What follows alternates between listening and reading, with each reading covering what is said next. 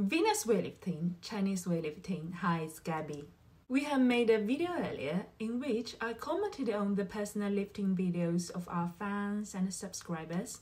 Many of you have told us that you found it very helpful, so we have decided to continue with this series. Before we start, please give us a like and subscribe so the videos can help more people.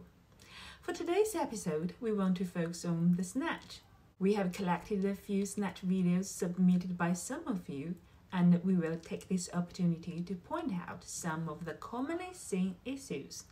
We will break them down by explaining to you why the mistakes occur, followed by coaching cues, as well as training suggestions to help you to make improvements. This is not only to help the lifters in the videos, but also for all other lifters who make similar mistakes. Before we go to the lifting videos, I'd like to introduce to you the fundamental coaching philosophy of Venus weightlifting. It's what we call the BCDR Model. It's the abbreviation of the 4 roots of Chinese weightlifting. B stands for balance, and the balance creates stability and a foundation for power. A balanced and stable structure comes ahead of everything else. C stands for core. Core determines the efficiency of power transfer. D stands for down, and this is the direction in which a lifter should drive power. The focus is always to push down instead of lifting weights up. And lastly, R stands for rhythm. The rhythm, power generation, and the body movements. This is what differentiates good lifters and great lifters. You will hear me refer back to these 4 pillars throughout of our videos. All the mistakes and the problems you can discover in someone's lifts can be categorized into one or more of these 4 points. Only when a lifter truly understands these fundamental ideas, he or she can then proactively make personal improvements in training. And this is how we teach weightlifting at Venus weightlifting. As I mentioned earlier, today we will focus on the snatch videos. In simple terms, snatch is a movement in which the lifter lifts up the barbell through leg drive, bounce it higher through body extension, then squats down to catch the bar at its peak height. The goal is to create short and straight bar trajectory in order to maximize weights lifted. With that in mind, let's get started. Okay, let's see the first one. I see. Okay, that's a good lift, first of all. Second, I think the biggest problem of your lift is actually height at the beginning. When you're about to lift, you see here, your triceps tensed a lot, and all of the weight of the bar actually hang on the top of your shoulders rather than hang on the structure of your full body. So that's the case. And because the weight hang on your shoulder, so later the weight cannot sit on the structure of your body again. All of the weight actually sit on your tight shoulders because your shoulder has already separated from the rest of your body. That's it. So your problem is because you tensed your arms and your hands at the beginning. So you tend to use the upper body, especially your shoulder strength, to swing the bar, pull the bar up, rather than relying on the lower body's trip extension. So here you see you lift your butt up a little bit, but actually pull the bar up. Remember, the direction of the power is actually goes down. So I want you to think about push the floor away, which mostly engaging your lower body.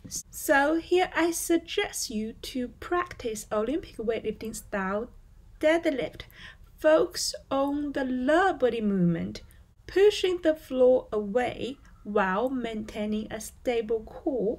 Second, at the preparatory position of the lift, I want you to focus on the shoulder blades back in the neutral position. Your shoulder blades kind of separating, losing the role of stable structure. Okay, slightly jumped forward. Let's see what's happening here. It's the same problem. And see his toes here is lifting up. See, 1, 2, which indicates your body weight not stays on the balls of feet. So remember, the balance always remain on the balls of feet and keep as stable as possible there. Don't lean backward.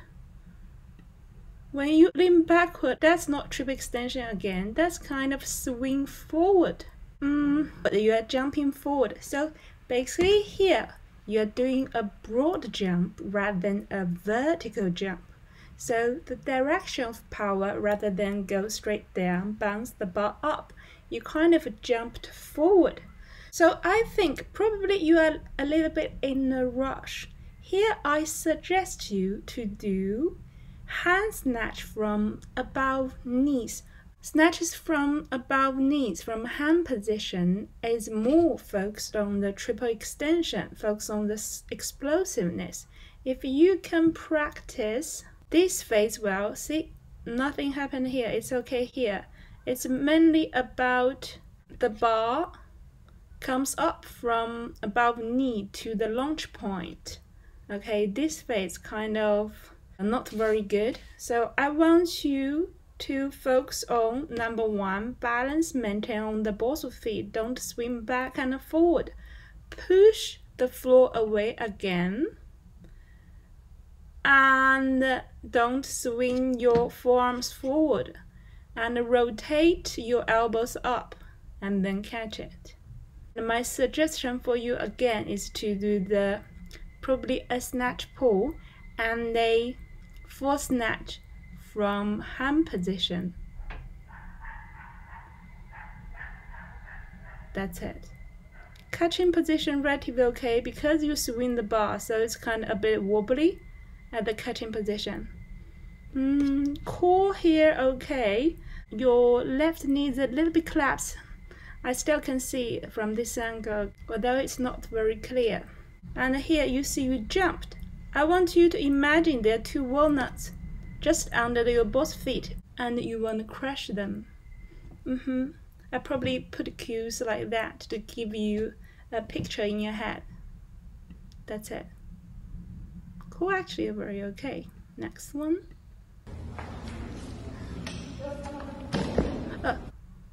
Jumped backward.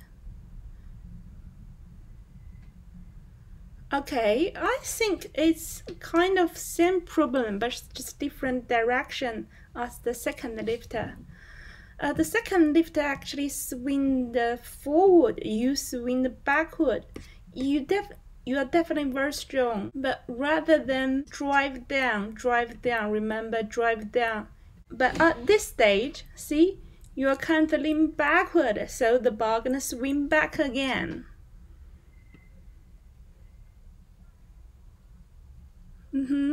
Because you lean way backward and the bar relatively stay in front of you, so you have to step forward to catch the bar. I must warn you, in this position, the weight is actually landed on your, see here, your lower back and your knees. Oh, your knees are even a little bit collapsed. You cannot really squat down at this stage, so you cannot squat low to do heavy squat snatches. So I recommend you to change the model of your snatch. Rather than jumping forward and backward, I want you to still practice panda pose and snatch from the launch position first, and then get down to mid-thigh. Actually, we mentioned it before in our panda pose episode. I think that's extremely helpful for you. If you can watch that episode for 3 times and practice the movement in that, I bet you're gonna improve a lot. So your problem is your lean backward, and the reason you want to learn the force of your upper body. But that's not what's happening. That's not the nature of snatch. Snatch is all about the bar moving upward and down in a straight line. So I want you to practice. You can take a video for yourself. Look at yourself from the side. Either the bar goes forward and backward in a circle or comes up and down in a straight way. Try the panda pull. Up, down, up, catch, up, down, up, catch. Go to my video and check it out. Okay, next one. That's still very strong. Okay.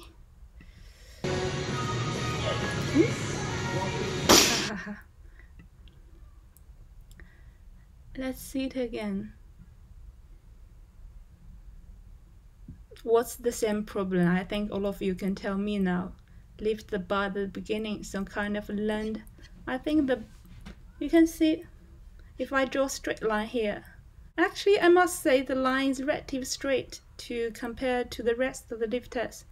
It's actually very straight. I need to congratulate you on that. But let's come and see at the catching position first. The bar sits right land on where your T-spine and your lumbar spine links.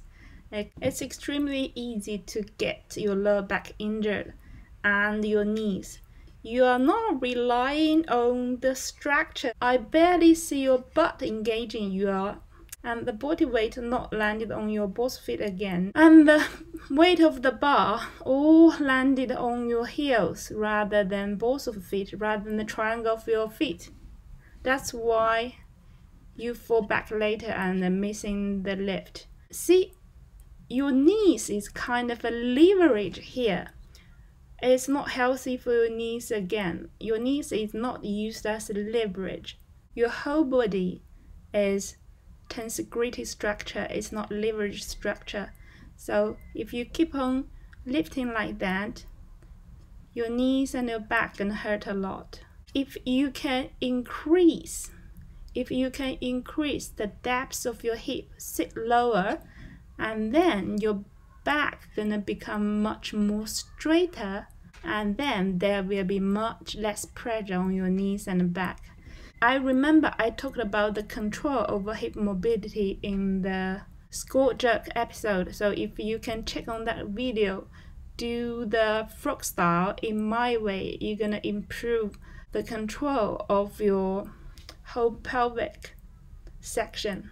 So first of all, technique wise, you're gonna practice the snatch deadlift because you need to push down, not lift up, not lift the bar up. 3 of you made the same mistake. Push the bar away, kind of okay, triple extension kind of okay, but still lack the power. Your feet start to lift off the floor. You are not driving down, you are jumping up. So see, the direction of power actually plays an important role here. It's never you lift anything up, it will give you no root, no ground, no stability. And the catching, increase your hip mobility and increase the control over your hip mobility. That's my suggestion for you. Go to check my video. Okay, but still very good, very young, very good. Okay, next one, lifting at home. How exciting. First of all, keep your back straight, eyes forward, head up. Maintain a neutral spine is #1 priority. Otherwise, if you have such arched back, it's simply not good for your lower back health. Second one, I can see you are grabbing the bar a little bit tight. You are using your shoulder strength to really lift it up. Your legs are just like following your upper body's movement and then catch. If you have very tight hamstrings or hips, I suggest you can get the block higher, or you can do just snatches from above knees, which is okay because that's healthier for your spine. So I believe for you, probably just the empty barbell would be a good start. you can practice all the movement, not from the floor, but from the launch point, which is at your hip crease. At the beginning, you've practiced well, then you lower the bar to above the knee. And then you can try to lower the barbell to the floor to see if you are capable of doing this. Please don't worry that if you cannot do a full snatch from floor at the beginning, your mobility might not be able to allow you to do that. So let's start from lightweight, from the top to the bottom, not the other way around. That's my suggestion for you. And always don't forget to keep your lower back straight. Okay, next one. I admire that. Wow, nice! You're a pro. No problem. A little bit adjustment here. A little bit, just a little bit, tilting your butt at the beginnings. Keep the triangle. Push the floor away. Push the floor away. Okay, I see. When you're about to drive, do the trip extension, you are using your quads a lot and your back a lot. I don't see your glutes is engaged as much as your quads. So you must be pulling backward. That's a common problem for those who have very strong legs. But you know, trip extension, all the three major extensors, including your butt, glutes, right? And then quads, and then your calf. Which one is the biggest one? Of course, is your butt, your strong, vibrant butt. For the best lifters, you can neglect none of them. And then you are relying on the lower back strength. If you pull yourself back and the bar still remain where it is, so actually you're gonna sit behind of the bar and your shoulder must be wobbled at the catching position. See here, your shoulder a little bit wobbled. Your butt can sit lower. Your back here becomes straighter. And actually you can catch heavier. You are strong, technique very good. But if you can change your footwork from slide back to slide out, sit in a wider position, and then you can get your butt lower. Definitely you're gonna catch heavier. Also, you can check out my style of frog stretch, the full control over your hip mobile range. If you use that as the warm-up, that's gonna be helpful for you to do a better snatch, especially in the catching position. So the reason you have wobbled catching because the root, your hip, is not strong and mobile enough. Practice the footwork, slide out rather than slide back. So if you can sit faster, sit deeper, right, with a more solid lower body structure, how can you not to catch it heavier? I think that answers your question why you cannot catch it over 70s, right? But still, that's an impressive catch, very smooth. And the catching position show the upper body, no problem. It's all come from your lower body, trust me. Okay, good. Beautiful. Okay, I think that's all for the commenting. That wraps up all the snatch videos for today. Hopefully you've learned something from this video. I'd like to thank you again for all the trust and support. If you like my coaching style or have any other questions or suggestions, please leave us a comment below. And if you want to see your own lifts in our next video, please send them to the email below. We are also putting together online coaching plans and programs, so let us know if you're interested in that as well. Venus Weightlifting, Chinese Weightlifting. It's Gabby, and I'll see you next time.